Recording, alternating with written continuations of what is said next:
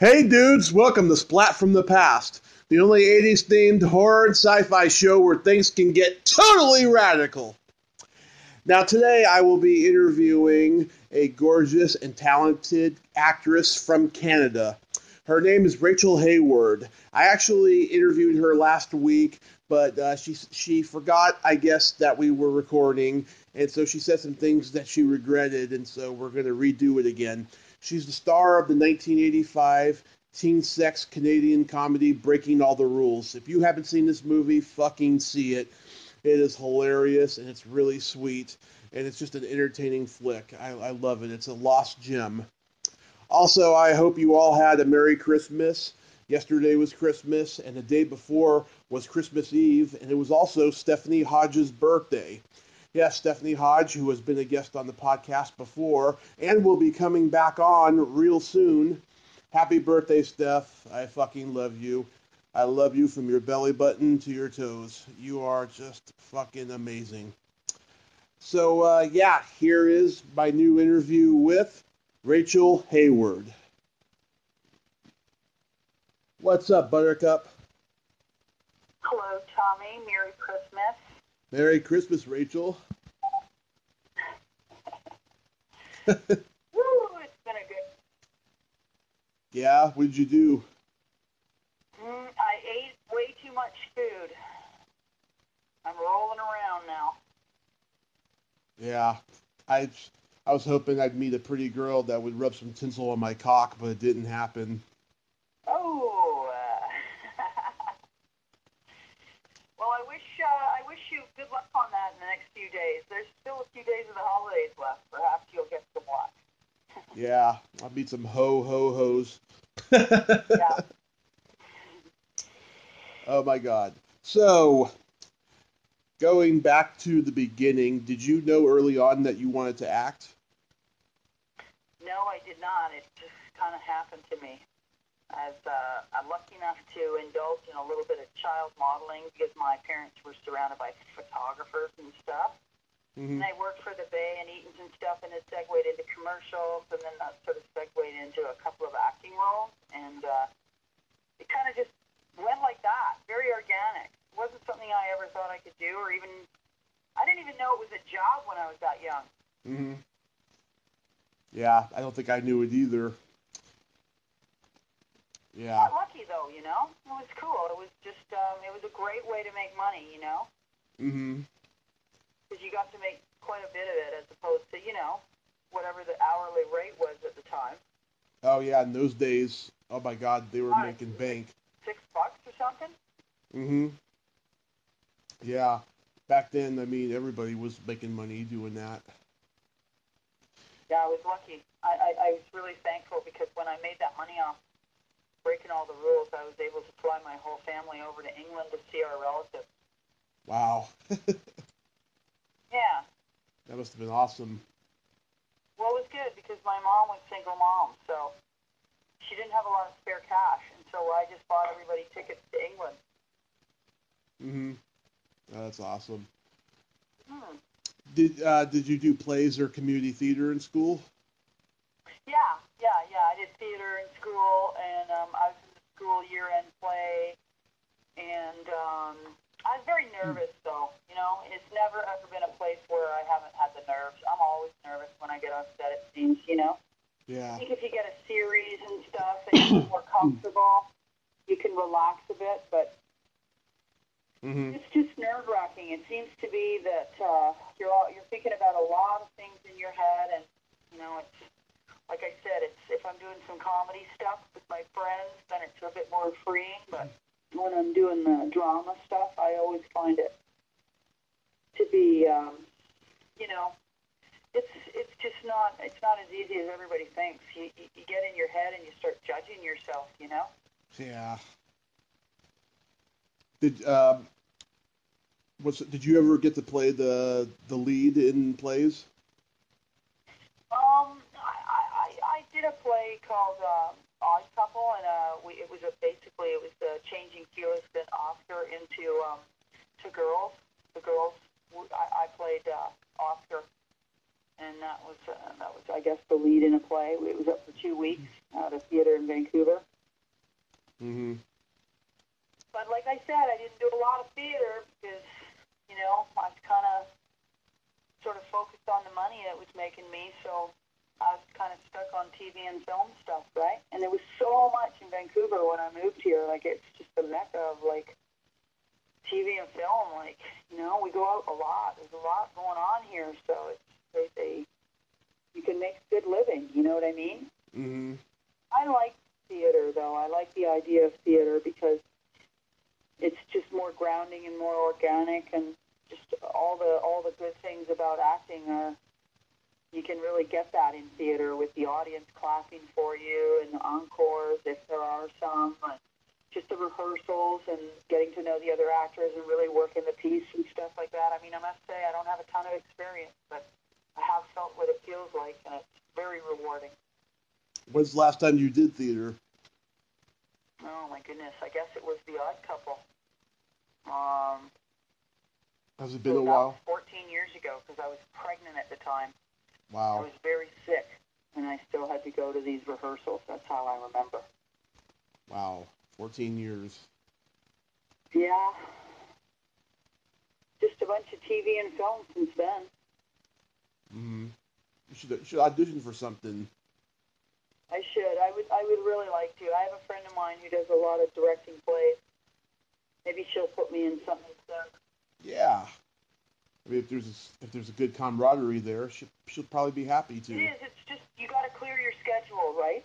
Yeah. And you got to clear it, and you got to do the rehearsals, clear it for the show and stuff, and you got to commit to it. And that's, you're saying, like, for 2 months that you're not going to make any, headway on, like, actual cash. You know what I mean? Mm-hmm. And then your your film agent will call and say, there's an audition, and when you take a film thing over your theater group, it really lets the other actors down, So the best thing to do is if you really want to do theater, you should have some money in the bank so that you can do it. You know what I mean? Mm-hmm.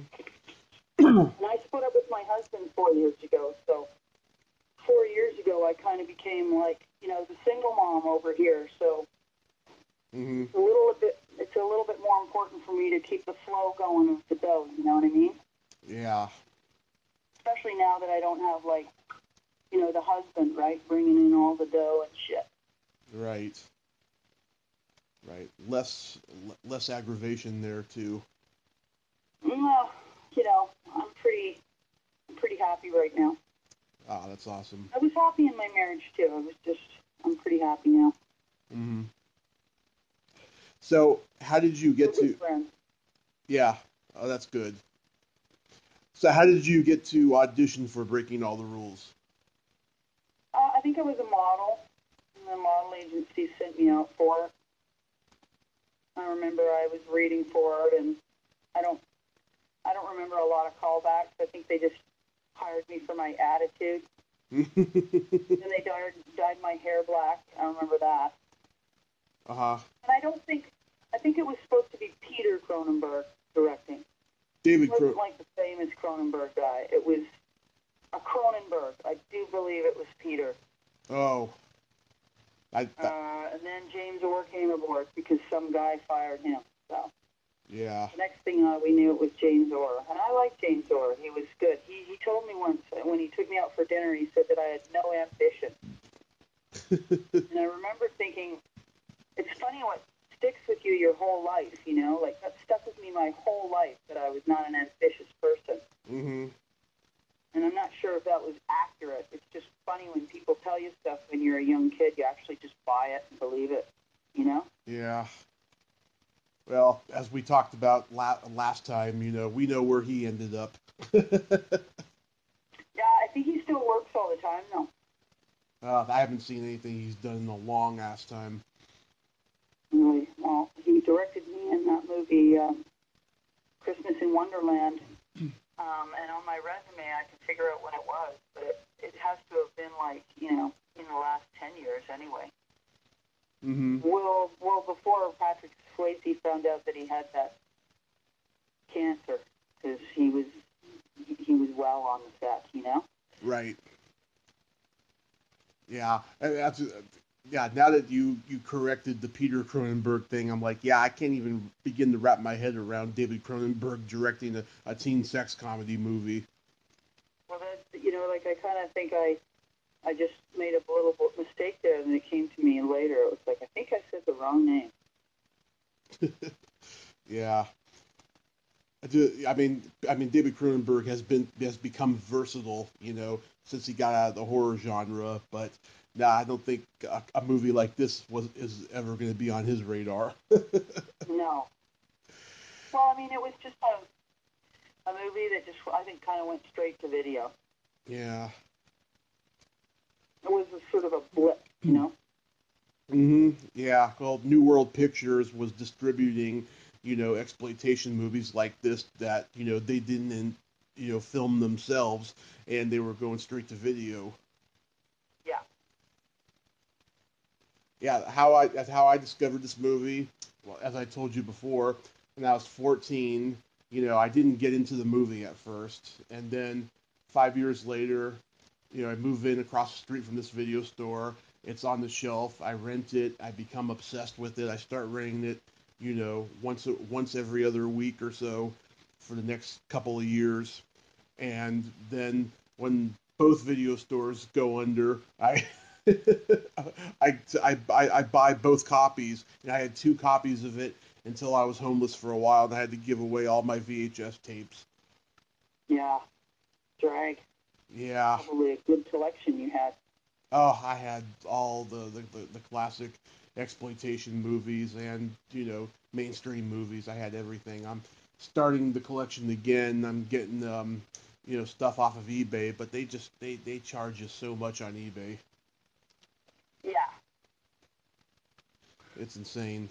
Well, like I said, I got a beta copy. Mm-hmm. Have you watched it since we last talked? No, I had to do Christmas dinner, the last of my shopping, get my kid off to Victoria. I got lots of little people meeting over for coffee over the holidays, trying to get my wrists better, I was at the doctor's, so I got some carpal tunnel from sewing too much, Yeah. I'm probably going to have carpal tunnel someday, but that's for another reason. Well, listen, I can imagine how many people get that. Holy bananas. Like your introduction scene. There you go. Oh my God. Yeah, I'll say it again. The first time I saw that, I was like, if I ever meet this woman, I have to say thank you. I'm glad I was able to provide some pleasure for you. Yes, and you continue to do so. Carl Morota is so great in this movie. He was coming off of My Bloody Valentine and Hard Feelings, and he's just a really good actor. Yeah, I like Carl. He was always very professional, and he was the one actor out of all of us who was clearly experienced. Yeah. And he knew what he was doing, and you could just tell the guy was going to go places, with his bilingual acting skills. Yeah. I thought he was great in the movie. Oh God, he's the best.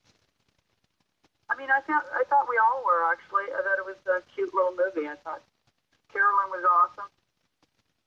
Thor was awesome. Michael Rudder, my fave. Still one of my favorite people. Oh yeah, did you message him? I didn't message him yet. Yeah, he's great in the movie.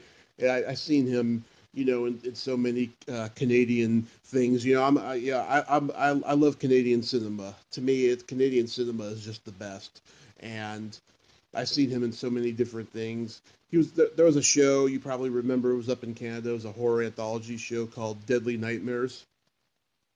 Don't know it.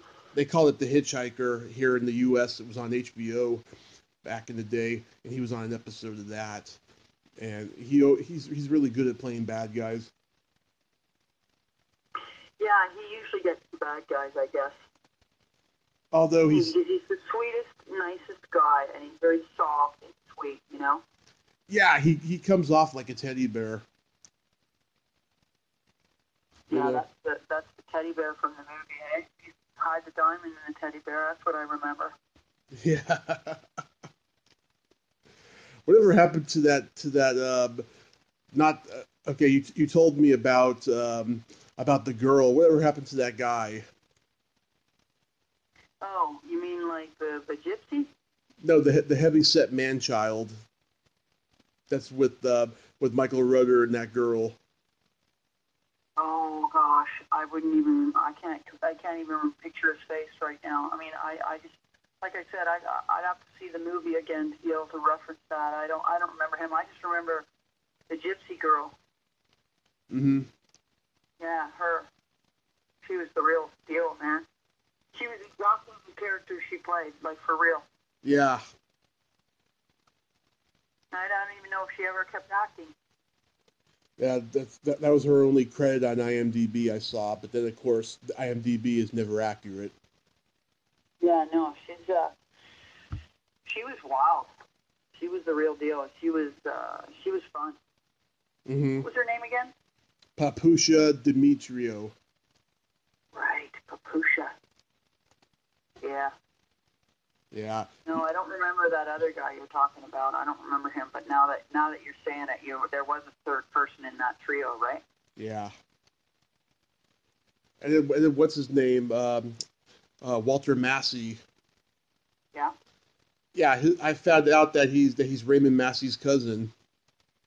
Well, that is so cool because I'm still in touch with the Masseys. Really? A message, my buddy. Yeah. Wow. I do a sale every year for my fleece sweaters, and Binti Massey is one of the kids. Nathaniel was a photographer. He was one of the cinematographer I worked with several times. Mm-hmm. And his brother is a potter, and his brother's every year he's at the show. Nice. Isn't that interesting, eh? Yeah. That's cool. Okay, so I will watch it again. Yeah, when you make a movie, a lot of the times you won't see them again, or you will work with them again, or you have a long-lasting friendship with somebody. Yeah. Those Masseys, what a talented bunch. Mm-hmm. Yeah, they're one of the You can tell they're very successful. yeah, one of the greats, definitely. And of course, Thor, went on to become the president of ACTRA. Yeah, Thor Bishoprick, I remembered him. Well, of It's a little course, different these days, I'll tell you. he does. Well, you know how we all got older. Oh, I think he was a really cute little guy when I was with him, though. He's a little short kid and good actor, though, you know? yeah, yeah. You and him have really good chemistry in the movie.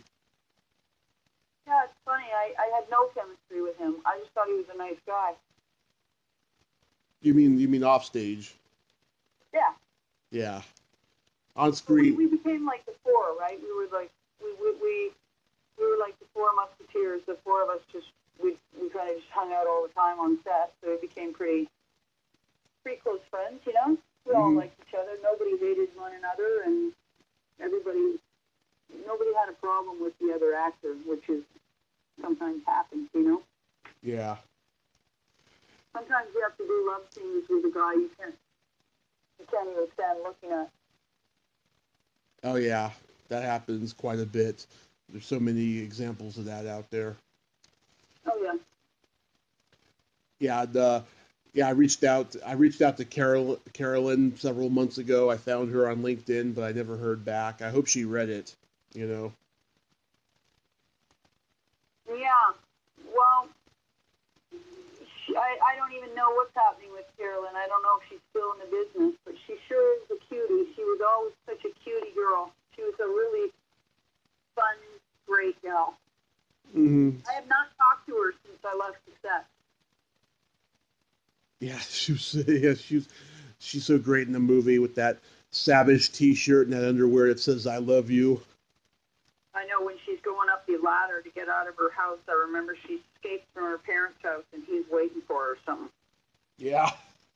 Oh yeah, That scene I remember. the mother, yeah, the mother was waiting because they're going to go get her hair done, and she hates the way her hair is, and the gay hairdresser is like, you're cute as a button, and she's like, who would want to fuck a button? Yeah, that was a good scene. She did a great job, that girl, and I wouldn't be surprised if she continued acting because she was such a cutie. Yeah, she did that show, Sweating Bullets.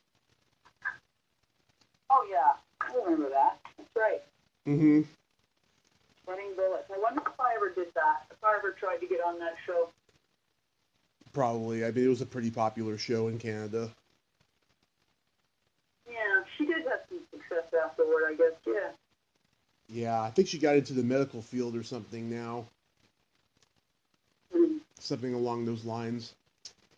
But I did interview the guy who plays the police inspector, Vlasta Veranda. He was a very nice guy, but he has no memory of this movie because he's got over 200 credits. Yeah. Well, it is, okay, so, what is it, 34 years, like, I mean, 53, so what, it's a long time ago, long time ago. 34 years, I yeah. wasn't even 20 years old, for God's sake. Yeah, I mean, 17. yeah. And he didn't remember he did some David Cronenberg movies in the 70s that he didn't even remember details of. Yeah, well, I do have a very vivid memory of my earlier life. I just, it's actually the work I've done afterward is the stuff I've forgotten more. But that was my first acting experience that had quite a big impression on me. Mm-hmm. I bet. I remember James Orr telling me I had no ambition, that's for sure. Well, judging from what you told me about how you weren't taking acting that seriously of as art, you were doing it for money. That's probably what he meant by that. Oh yeah, no, I don't have any problem with that statement at all. I've gone to art college and I'm an artist and I have a lot of passion about art. It's just Mm-hmm. I at the time was not sure what I was doing. I didn't know what I was doing. I was so young. I didn't really know the first thing about acting. So I wasn't trying to be an actor at the time. Mm-hmm. Yeah. You and what did you do with? I forgot. What did you say that happened to the dress you wore? Oh, I had that dress, and it's such a drag because I kept it and kept it and kept it. I mean, honestly, I think I threw it out like 5 years ago. Mm-hmm. If I had put it on right now, it would fit me just exactly perfectly. As a matter of fact, it'd be a little loose on me. Mm-hmm. Yeah. When I was 17, when you're that age, you're kind of, all 17, like, usually people are, puffy face and just bigger somehow. I think you shrink when you get older. Oh, definitely you do. Yeah.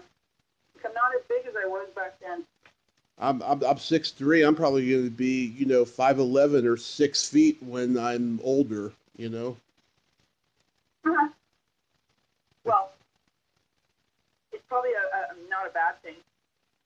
Yeah. Getting a little bit smaller than when I was in that movie. I think I look like a bodybuilder. Being big is overrated, I can tell you. I walk in certain places and I hit my head without even knowing it. 6'3" though, eh? Holy bananas, that's a big guy. Yeah. And my weight goes up and down like a toilet, I'll tell you. Right.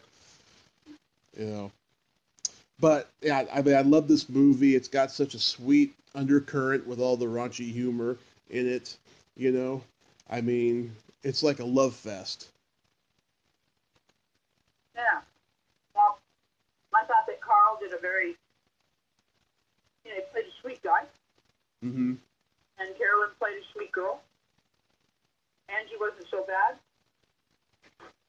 Thor was adorable. I mean, job. Absolutely.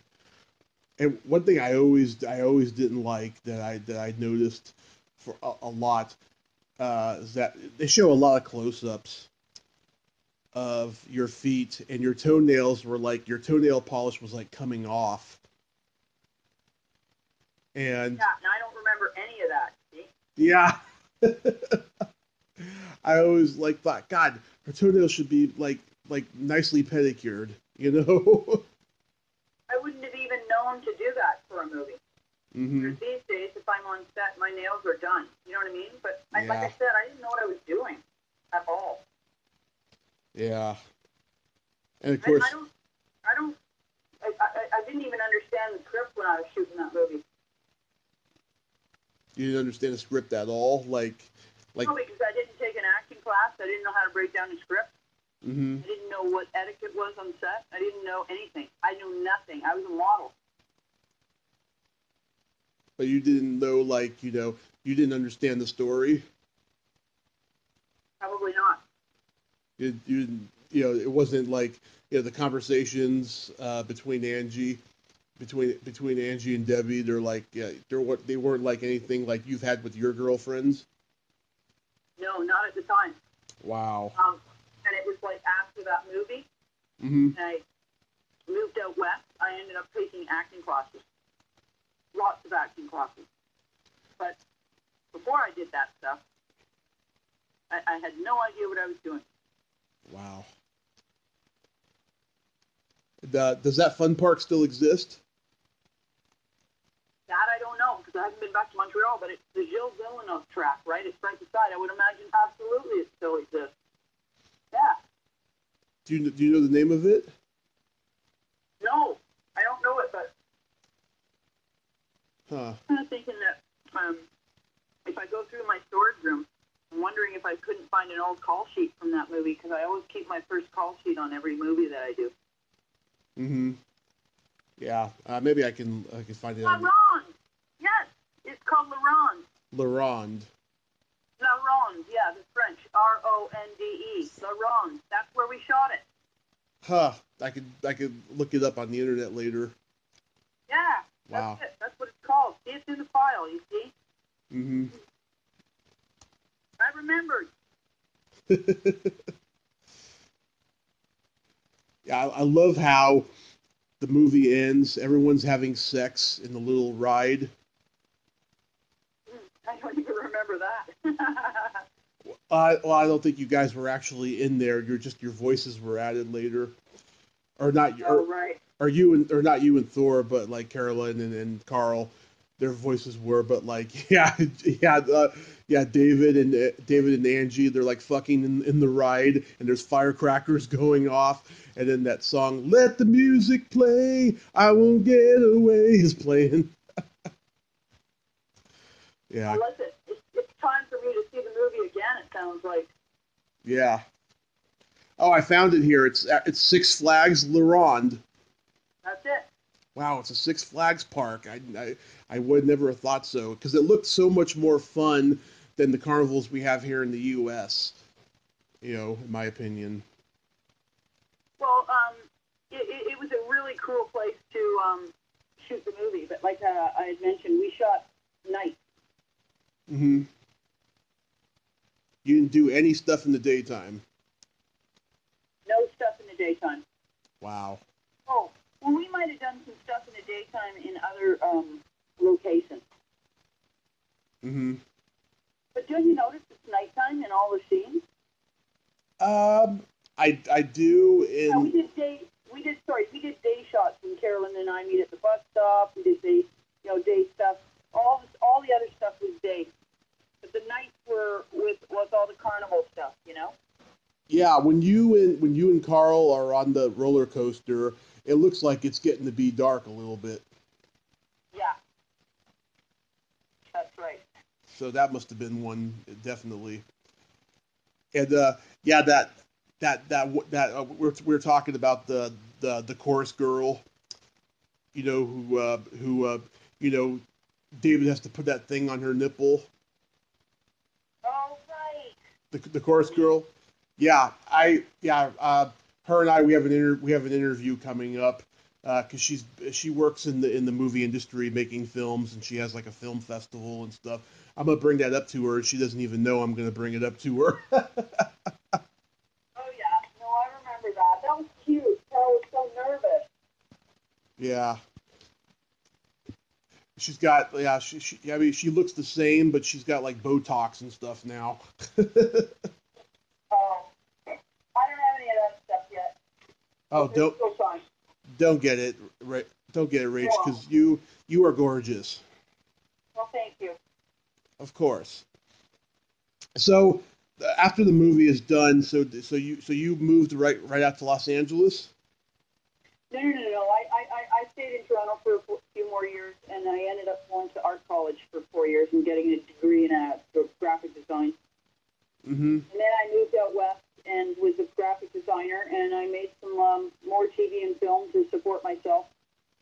And then I stayed out west, and I just continued to be an artist, and I live as an artist, and I'm lucky enough to be in the film industry. And I auditioned for whatever is out here, and I can sort of make a living by doing my art and shooting a few movies here and there.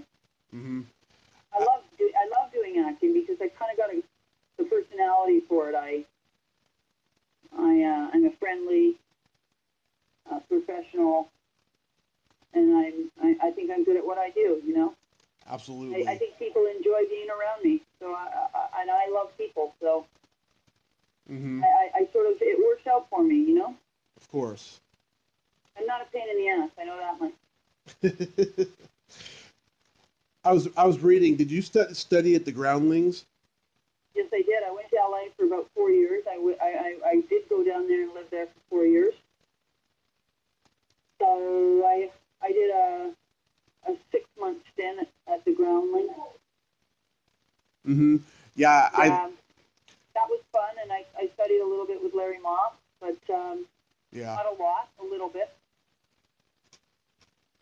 Took some acting classes down there.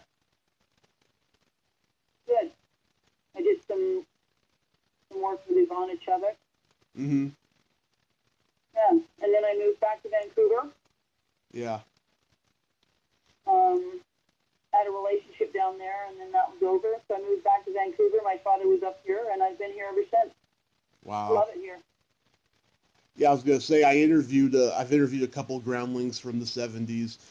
Lynn Stewart, who played Missy Vaughn on Pee Wee's Playhouse, and Terry Bolo, who plays one of the bitches in Carrie. They're Groundlings, and they're pretty awesome. I had a hard time with the Groundlings because I had a hard time with the U.S. references. You know what I mean? Yeah. I was a Canadian, and there was so much reference to U.S. politics and U.S. stuff. I found it a little bit over my head. But I also had an issue with my teacher. I think she didn't like me very much. Yeah. I like broad comedy. You know, Jim Carrey. Yeah. Hartman, John Candy. Those are some of my favorites. You know, Jim Carrey being one of my favorites. Mm-hmm. Of course. Yeah, all the comedians that are dead, I like. All the Canadians. Comedians that are dead, yeah. Yeah. Even though Jim's still alive, you know, I like all my favorite comedians are not here anymore. Yeah, mine too. And John Candy is a hero of mine. I love him. I used to imitate him around the Farley, house. Right? Like Chris Farley is my ultimate favorite. He's dead. Yeah. Harvey's dead. John Candy's dead. Yeah. So you're a big Saturday Night Live SCTV fan? Yeah, I like those shows a lot, yeah. Yeah, me too. They're the best. I wanted to ask really quick, what was it like working on Hellraiser, Hellseeker? You know, I would love to be able to tell you. I would really love to. Is it Rick Boda who directed me in that? I believe so. I just don't really remember. I wish I did because that's such a cult film, and man, when I meet people that are into that movie, they're just like, "You were on that movie?" Yeah. Like, yeah, I just totally forget.